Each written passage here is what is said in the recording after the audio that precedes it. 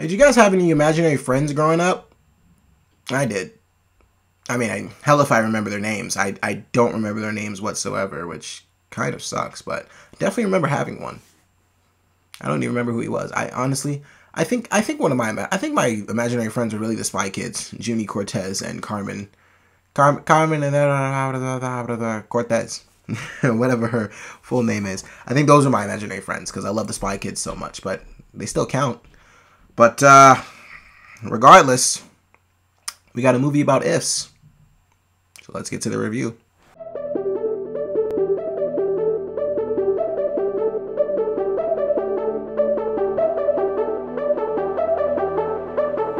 Hey guys, it's your guy in the chair here, and look, this is my review of If, starring Cailey Fleming, I believe her name is, Ryan Reynolds, John Krasinski, Steve Carell, and it was directed by John Krasinski, and our story follows a young girl who, after a certain point losing her mother, she is moving in with her grandmother due to her dad being in the hospital at the time, and she starts to rediscover her imaginary friend's world because Ryan Reynolds and all these other imaginary friends start to come back into her life, and she essentially realizes that she has to help them find purpose again, help them find a place to go, help them find what makes imaginary friends so special. And that's probably the best way I can describe this plot, because I'm gonna be really honest with you guys. The plot is kind of messy. It's kind of just really just all thrown together. It's just surrounded by what I consider an actually very imaginative and very pretty cool concept, if I'm being honest. Imaginary friends, like, those are a very pivotal part in a lot of kids' lives. And honestly, as we get older, we kind of start to lose that sense of imagination and that sense of childlike fun that we used to have. And honestly, I like the whole message that this thing had about even when you're older, you're still going to need your imaginary friends. I mean, hey, it's to keep that, that childlike life inside you alive. And I dig that. I really dug that message that this movie had to portray. It's just, like I said, the plot was pretty sloppily put together. And then on top of that, it's not that interesting of a movie. It has its moments for sure. It has entertaining moments, but it's as a cohesive, flowing movie, it's just pretty okay, if I'm being completely honest with you. Look, as far as what I liked about the film, the star of this entire thing is Cailey Fleming, the little girl who played Bee. She was amazing.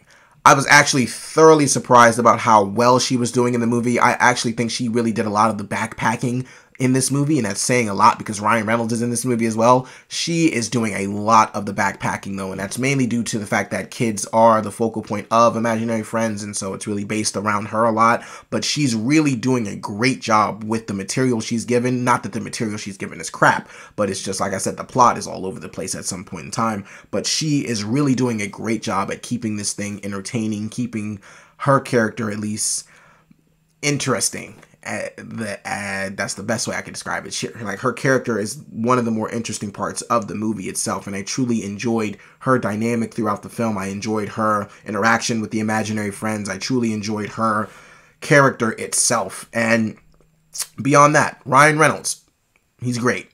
I mean, he's Ryan Reynolds. He's charming, funny, witty. He's Ryan Reynolds. He knows what to do in roles like this, and he does it to a T.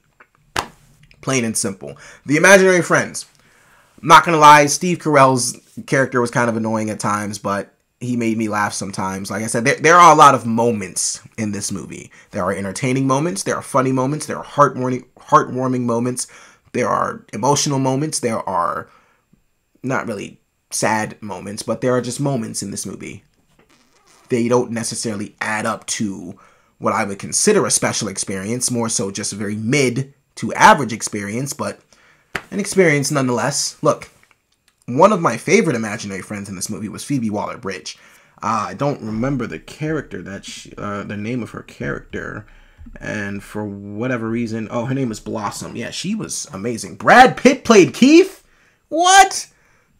He did the Deadpool thing again. He was the invisible. He was the invisible guy in fucking Deadpool 2. Now he played the invisible imaginary friend. He played Keith. Dude, Brad Pitt is awesome. That's amazing. Richard Jenkins played the art teacher. I knew that voice before. Okay, The voice casting is awesome. As you can see by me finding out who's playing some of these imaginary friends, the voice acting was awesome. The imaginary friends concept was really cool, and I really enjoyed damn near all of the imaginary friends themselves. I knew that was Bradley Cooper as well. I knew Bradley Cooper was the guy in the ice. That was funny. But like I said, guys, this movie just really has a lot of moments. It's not really anything too special. I honestly didn't really have much expectations for this movie going in. I really just saw the trailers and I was like, okay, it's okay. Like, we'll see what it's about. And my reaction leaving the theater was still that same, just okay. Like it's cool. It's a movie for sure. I'm not gonna lie to you though.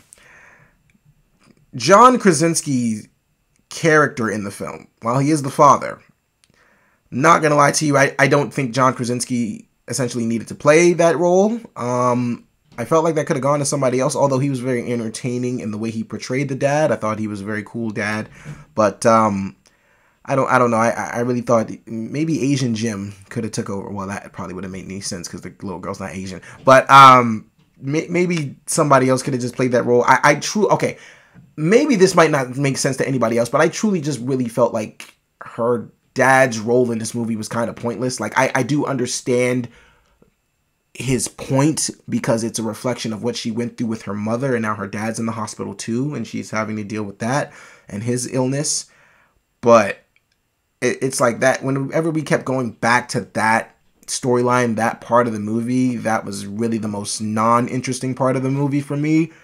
And the most interesting parts were when she was with the imaginary friends, trying to give them life, trying to give them meaning again. And that's where this movie really found its most special parts, but it just doesn't necessarily focus on that throughout the film itself. Like I said, the plot is really just kind of mashed together, just surrounded by a really cool concept. And they really are letting this concept do most of the work in this film itself.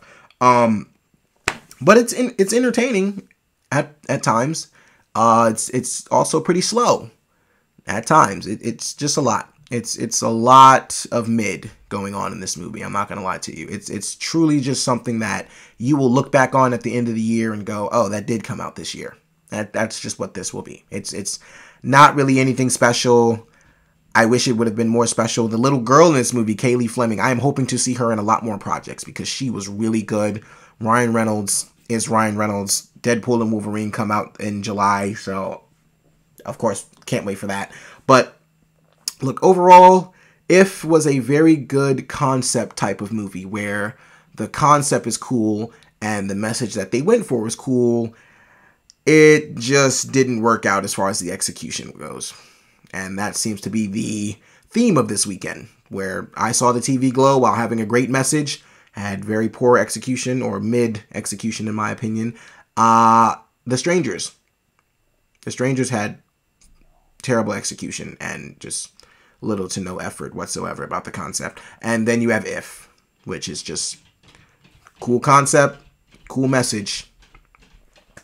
It's pretty mid everything else. And look, for all those reasons and so many more, guys, I'm going to give If a 2.5 out of 5 stars. All right, guys, so If, have you seen it? What did you think about it? Look, guys, thank you so much for watching. I really do appreciate it. Be sure to like, share, subscribe, all that good stuff and so much more. Look, thank you so much for watching. This is your guy in the chair. More content coming to you soon.